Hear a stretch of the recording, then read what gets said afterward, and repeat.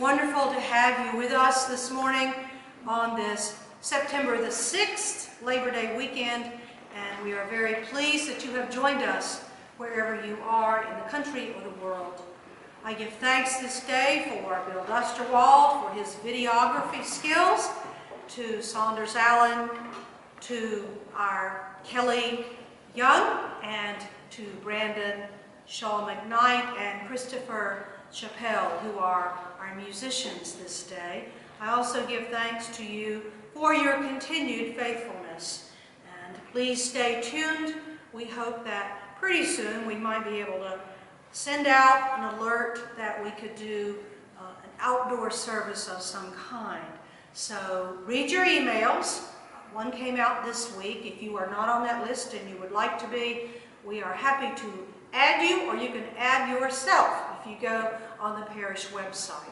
So we welcome you again to this worship this morning, and we continue with hymn 401, The God of Abraham Praise. Oh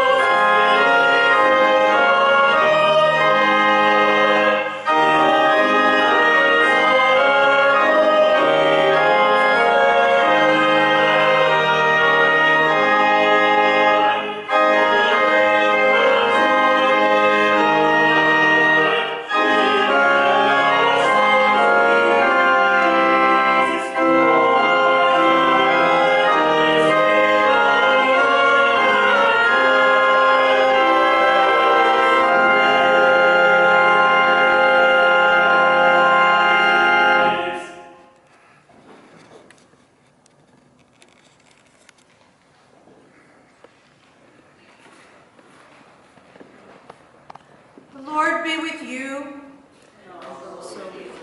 Let us pray. Grant us, O Lord, to trust in you with all our hearts.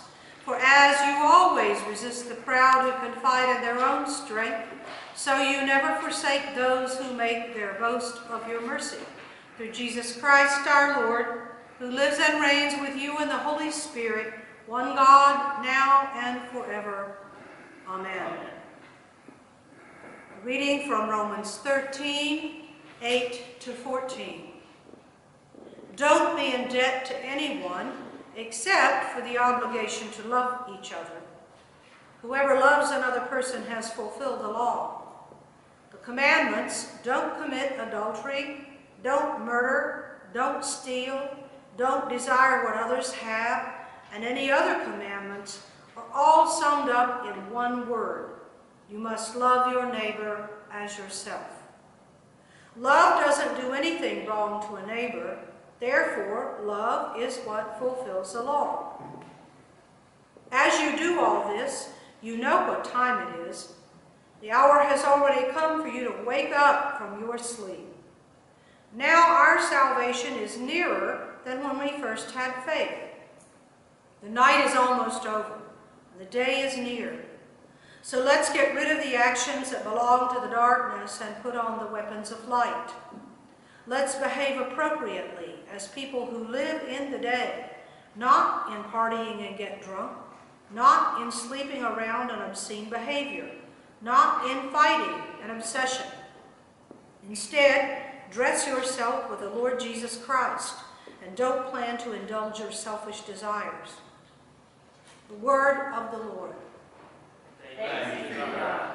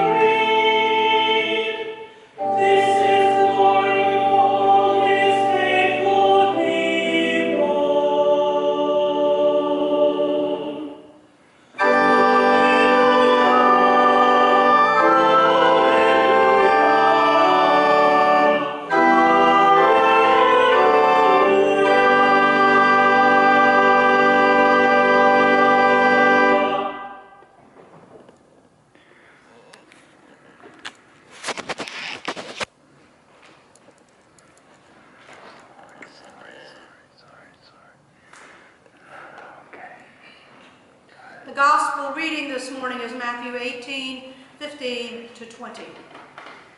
If your brother or sister sins against you, go and correct them when you are alone together. If they listen to you, then you've won over your brother or sister. But if they won't listen, take with you one or two others, so that every word may be established by the mouth of 2 or 3 witnesses. But if they still won't pay attention, report it to the church. If they won't pay attention even to the church, treat them as you would a Gentile and tax collector.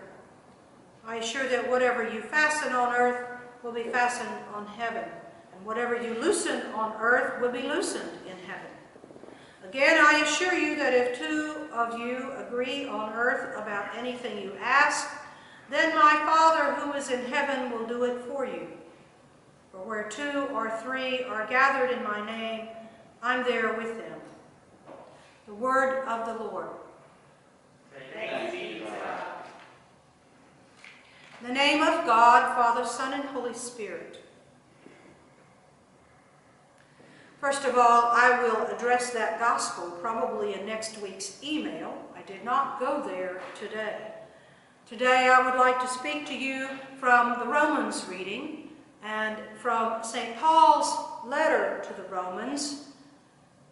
Don't be in debt to anyone except for the obligation to love each other. Whoever loves another person has fulfilled the law.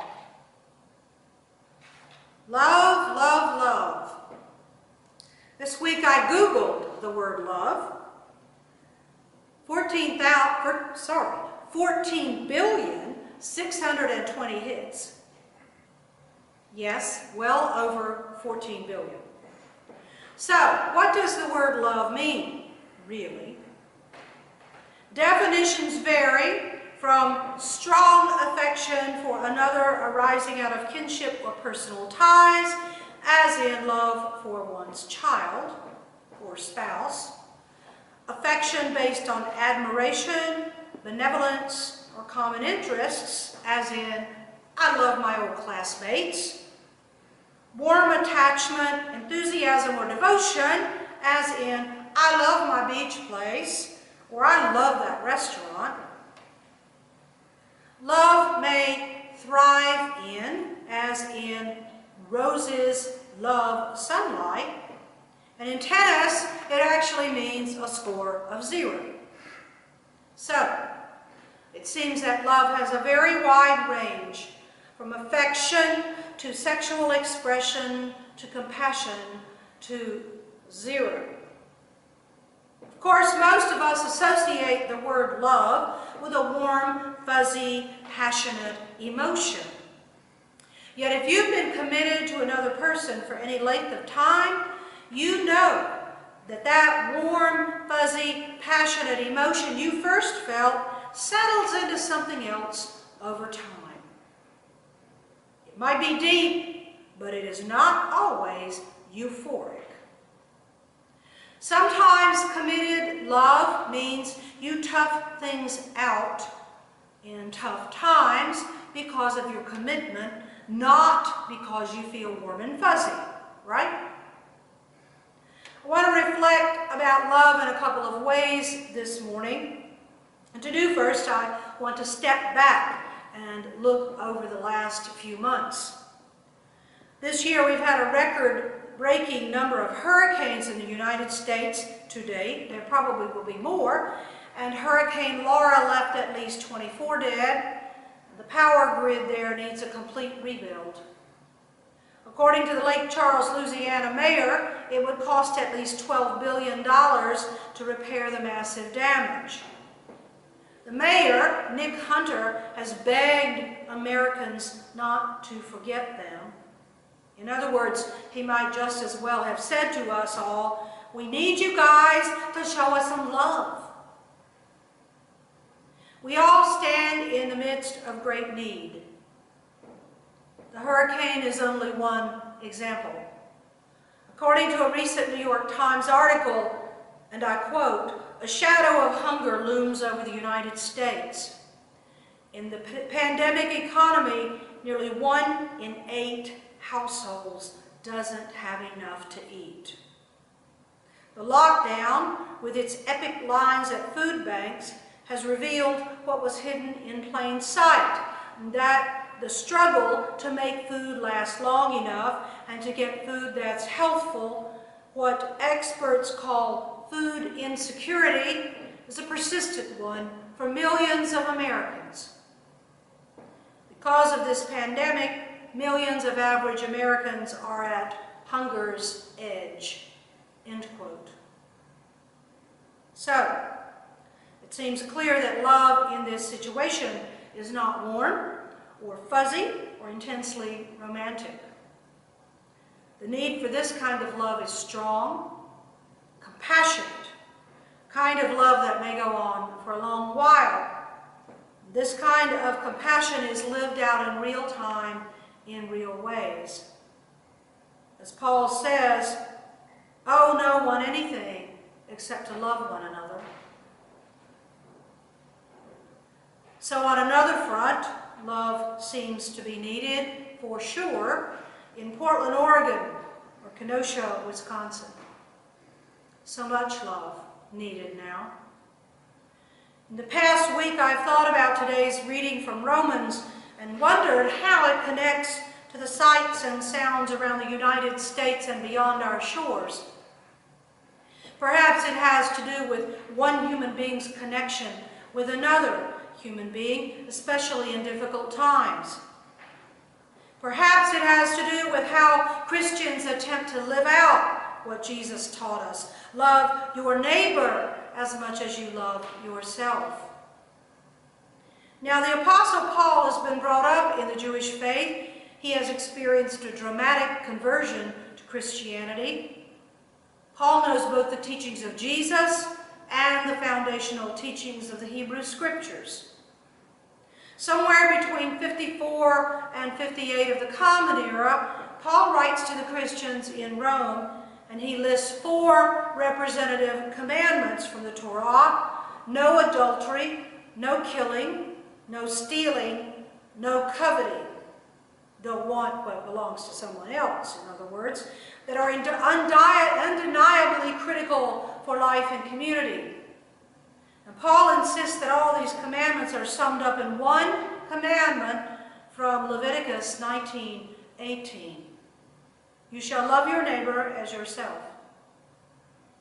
Further, Paul counsels these Christians that love does no harm to a neighbor, therefore love is the fulfillment of all the law.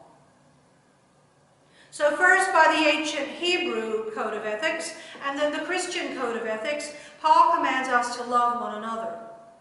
Now, there are 2 inherent dangers in thinking about this code of love. First, as I noted a few minutes ago, we see the great need of people in this world right now. Even a cursory read of today's news can send us into depression. We feel the weight of burdens we cannot possibly bear. There are too many people, there are too many needs. There is too much death, destruction, anxiety, anger. We cannot fix everything. So, the weight of the burden of compassion and love can paralyze us because we can't fix it. The second danger is that we will buy into that superficial and saccharine profession of love of the whole world, a love that never manages to find its way into the nitty-gritty of everyday life. The old Beatles song comes to mind. All you need is love, they sang. I do not think this little ditty would comfort the folks who stand in the midst of destroyed homes and businesses in Lake Charles, Louisiana. I do not think happy songs like that would comfort those when sons, brothers, fathers have been killed in the recent violence in our cities, particularly those of color. I don't think this song would amuse anyone who's struggling when their jobs were furloughed because of COVID, and then who got a recent order not to come back at all. I doubt the Beatles could comfort all the families who are now struggling with food insecurity like they never did. And those who feel ashamed about going to ask for help at places like Laurel's or Elizabeth House or the various drop-off locations in our area. Love may be all someone needs, but it's not the kind of love like saccharine, fuzzy, warm, emotional. So, what is this love your neighbor thing all about? Paul says that Christian love is not some warm, fuzzy emotion. Love is a way of life. Sometimes a determined will that makes you stand stubbornly against any romanticized notion of love. And this way of life begins for Christians the day we're baptized into the Christian faith. Why? The invisible yet indelible sign of the cross traced on our foreheads at baptism changes us because it moves us from a secular realm into a spiritual one.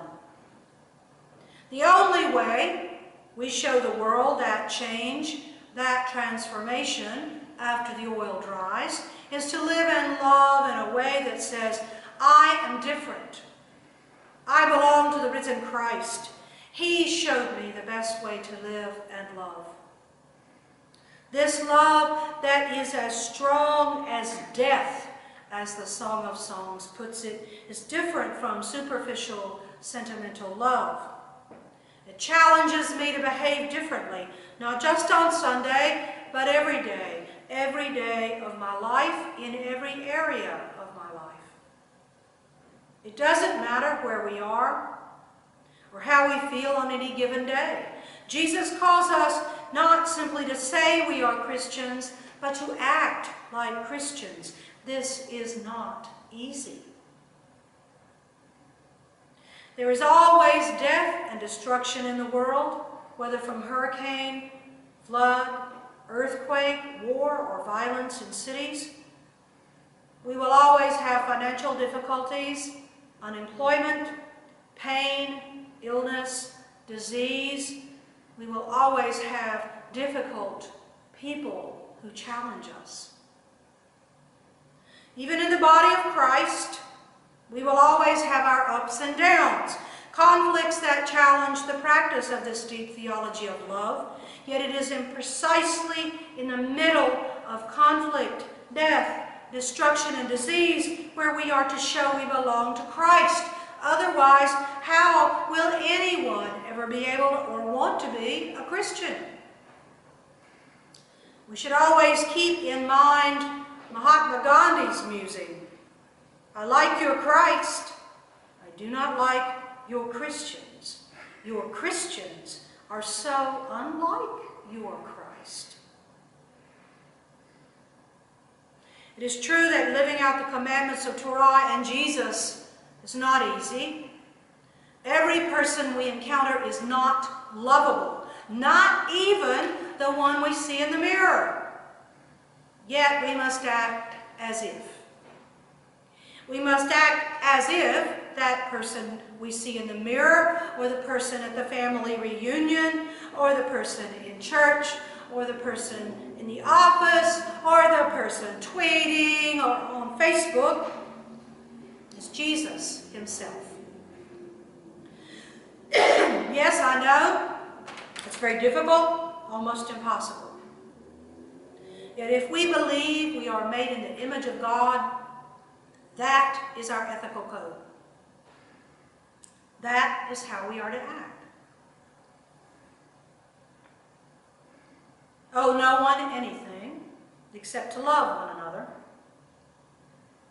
This week I invite you to think about someone you detest, or at least someone you disagree with.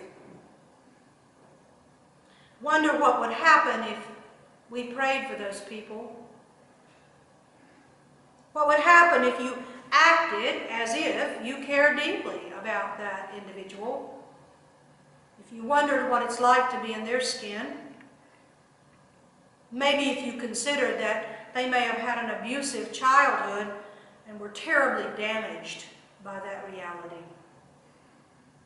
What if you pretended you were walking in their shoes? Act as if. If you act as if, the person who most needs to be changed may be changed, shaped more deeply in the image of God and in the image of love. And, I don't know, that person may just well be you and me. Amen. Amen.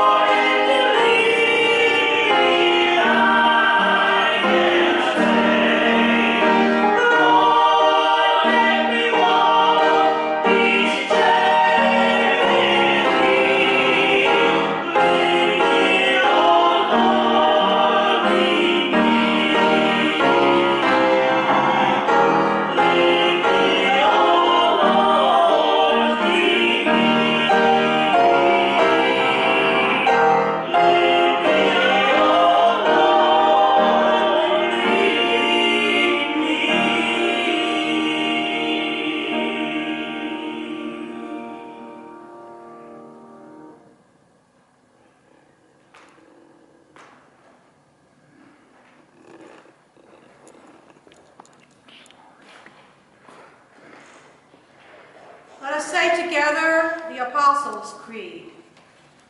I believe in God, the Father Almighty, creator of heaven and earth. I believe in Jesus Christ, his only Son, our Lord. He was conceived by the power of the Holy Spirit and born of the Virgin Mary. He suffered under Pontius Pilate, was crucified, died, and was buried. He descended to the dead. On the third day he rose again.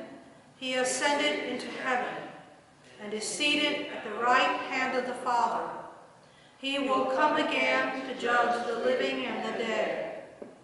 I believe in the Holy Spirit, the Holy Catholic Church, the communion of saints, the forgiveness of sins, the resurrection of the body, and the life everlasting. Amen. Let us pray. Our God, the Almighty and Holy One, in whose light and wisdom we faithful walk, we pray to you this day. Your children come before you in faith and hope, saying, Lord, in your mercy, hear our prayer. We thank you, God, that you have answered our fears with love. Give to us the faith to go where others dare not, to proclaim the vastness of your love. Lord, in your mercy, hear our prayer. We thank you, God, that you aid those who work for justice and peace by giving them courage, vision, and strength. Enlist all people in the struggle for human dignity. Lord, in your mercy, hear our prayer. We thank you, God, for our church and its leaders. We pray today especially for our presiding Bishop Michael, for our diocesan Bishop Mary Ann, for assisting Bishop Chilton, for Sheila and Robert, our priests, and for all clergy and lay ministers who proclaim your word with words and actions. Lord, in your mercy, hear our prayer. We pray for all nations. We pray for United States leaders, the President and Cabinet, the Senate and House of Representatives, for governors, mayors, and all who are in authority. May they make wise decisions and set aside all differences in order to work to make the lives of all people better, regardless of political affiliation, race, social, or economic status. Lord, in your mercy, hear our prayer. We pray for all among us who are ill, or depressed, or lonely. We pray today for those on our parish prayer list: Pete Anderson, Edie Brennan, Flossie Broadhead, the Burke family, Joe Chalmers, Charlotte Collins, Bill and Marianne Cook, Dorothy Dorn, Sophia Eldridge, Daniel Fitzsimmons, Molly Gray, Herb Greenhorn, Kim Jackson, Donna Overrocker, Derek Grice, Alfred Rascon, Gloria Roper, Skip Ruhlman, Stephanie Sanders, Bill and Kara Stapleton, Julie Stevens, Teresa Stubblefield, Jenny Wall, and Teresa Washington. We pray for those who have died. We pray especially for Jenny Mae Gregg, who was the greatly loved and honored grandma of a colleague of the Collins family. Tony and Leslie King. In Lisa's own words, it was a peaceful transition, 99 years of living an extraordinary life and being a blessing to everyone she came in contact with. I have been so very lucky. We also pray for the repose of the soul of Danny Lang, Amy Brennan's cousin. For all these saints that have died, may they rest in peace in the arms of mercy. Lord, in your mercy, hear our prayer. We give thanks to God for all our blessings. Today we give thanks for all your children who are now mercifully recovering from COVID-19 and other illnesses. Lord, in your mercy, hear our prayer. Almighty God, we bring these and all our needs to you, filled with confidence in the power of your love, wisdom, and mercy. Hear us and answer our prayers. We ask this through Christ, who is our risen Lord, now and forever. Amen. And now let us pray in the words our Savior Christ has taught us. Our Father, who art in heaven, hallowed be thy name. Thy kingdom come, thy will be done, on earth as it is in heaven. Give us this day our daily bread, and forgive us our trespasses, as we forgive those who trespass against us. And lead us not into temptation, but deliver us from evil. For thine is the kingdom, and the power, and the glory, forever and ever. Amen. Franciscan three-part blessing. Even if you are home, say amen after the last part. May God bless you with a restless discomfort about easy answers, half-truths, and superficial relationships, so that you may seek truth boldly and love deep within your heart. Amen. May God bless you with holy anger at injustice, oppression, and exploitation of people, so that you may tirelessly work for justice, freedom, and peace among all people. Amen. May God bless you with the gift of tears to shed for those who suffer from pain, rejection, starvation, or the loss of all they cherish, so that you may reach out your hand to comfort them and help transform their pain into joy. Amen. May God bless you with enough foolishness to believe that you really can make a difference in this world, so that you are able, with God's grace, to do what others claim cannot be done. Amen. And the blessing of God Almighty, the Father, the Son, and the Holy Spirit be upon you and those you love this day and forevermore. Amen.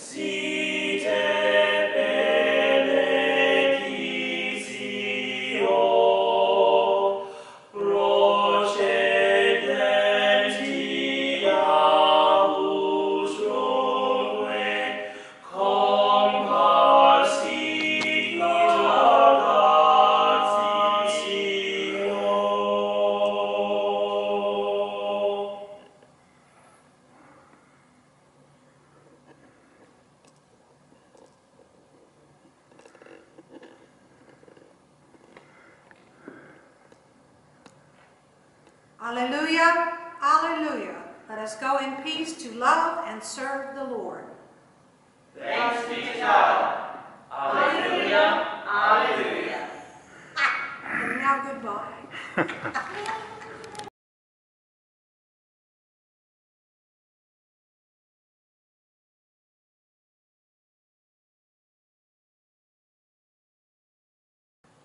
Go in peace to love and serve the Lord. Thanks be to God.